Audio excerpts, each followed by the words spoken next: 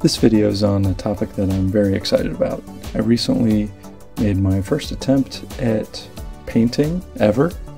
Actually, I tried oil painting. Previously, for the last 5 years or so, I've been exclusively a colored pencil portrait artist, amateur. So this was something that I've been talking about for quite some time. Unfortunately, the angle that I took in this video is not very good, so hopefully I can, next time, I bought a tripod, so hopefully next time I can kind of remedy the angle and the focus as well. This oil painting took about just under 3 hours. Usually a single subject colored pencil drawing takes me about an hour and 15 minutes, hour and 30 minutes or so.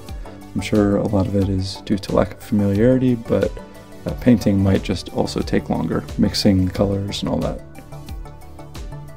I'm very glad that in this instance I made an outline before I started. It made things a lot easier as I was trying to learn how the paints blend and how colors come together and how the paint applies to the surface.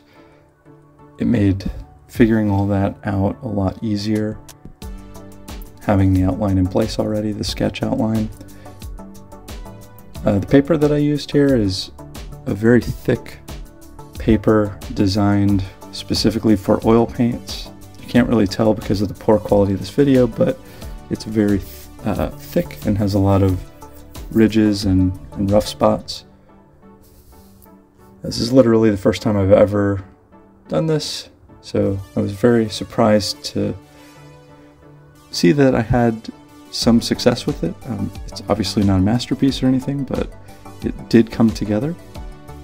I followed the techniques from some oil painters that I've seen on YouTube, and also I've learned a lot from watching Bob Ross Joy of Painting episodes, so that helped me quite a bit. Even though Bob Ross never painted people, I picked up quite a lot of his smaller pieces of advice about how paint flows and how to apply it and things like that. One of the YouTube artists who I'll link in the description, I kind of followed his oil painting technique. I did not use any solvent here. He recommended, if you're concerned about toxicity, to just apply the paint directly to the paper or canvas, which is what I did. I didn't have any issues with blending or mixing the paint. It all seemed to come together pretty well, I think. So I mentioned another YouTube artist that I kind of followed his processes in some respects. He recommended that you start with detailed areas first, like the eyes or parts of the nose and the mouth, and fill in that detail, fill in the darker parts, and then work your way outward from there. His reasoning was that you are naturally kind of inspired, and to ride that wave of emotion and inspiration and get the most difficult stuff out of the way first. I found that to be really excellent advice. I like the way that worked. I'll probably continue to do that. I really enjoyed this painting quite a lot. I liked it even more than I thought I would. I already liked colored pencil drawing. My usual technique is to lay on the pencil very thickly and blend it very heavily and aggressively to kind of try to simulate paint. I've just always been a fan of how paint looks on paper, so I kind of tried to do that with colored pencil. So in this case, it was just really gratifying to be able to use some of the directionality of blending colored pencils was kind of similar. It helped me when I was doing this painting to kind of get the musculature and the shadow directions right. So I was surprised that that was useful. At this point in the video, you can kind of get a feel for how this finished version is going to look. I think the things I did well here, the shadows are pretty decent using different colors in the skin, and the combination felt right. I think that worked pretty good. Trying to blend different combinations of red and brown and yellow together, I think was pretty effective. So skin was no problem.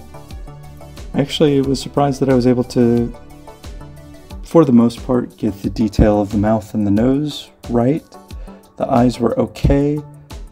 I really thought I was going to mess up at some point there majorly, but I found the paint to be pretty forgiving, to my surprise. I thought that perhaps if you messed up, you really messed up, and there wasn't much you could do about it, but it was pretty easy to kind of paint over and layer things, and yeah, I found the paint to be very forgiving. I think I could stand to improve on the eyes.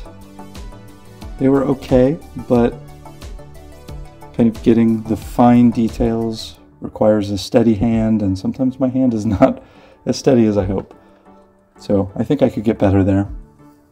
I also think that there's a lot of room for improvement in the hair. It kind of ended up as a big splotch of brown at one point. You can see where I'm at now. I'm adding, so if I synced this right, I think I did. So I'm adding some different color variations.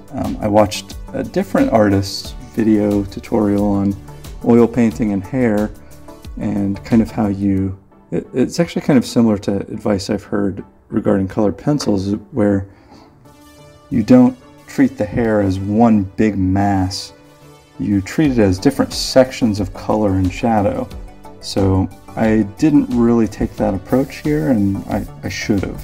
So next time I can kind of take a different path on hair, and I think maybe it'll turn out a little better.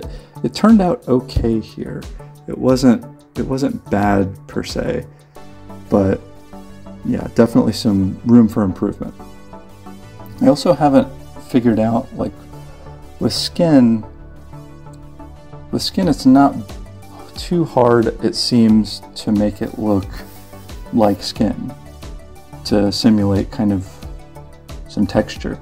But with hair, I had a lot of difficulty separating out fine pieces of hair.